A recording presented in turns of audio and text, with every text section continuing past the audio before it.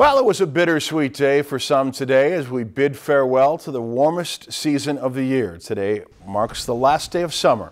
People were out and about enjoying beautiful Bemidji today. Down by the lake, you could see people basking in the sun, getting out to the water and enjoying each other's company. Many look back at how they spent their summer and what they look forward to in the new season ahead, which we call autumn.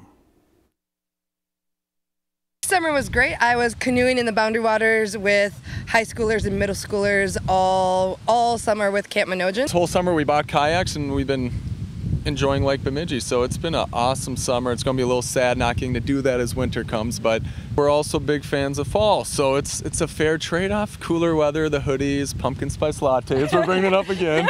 Yep.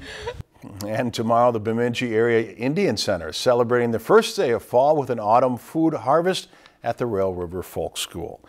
If you've enjoyed this segment of Lakeland News, please consider making a tax-deductible contribution to Lakeland Public Television.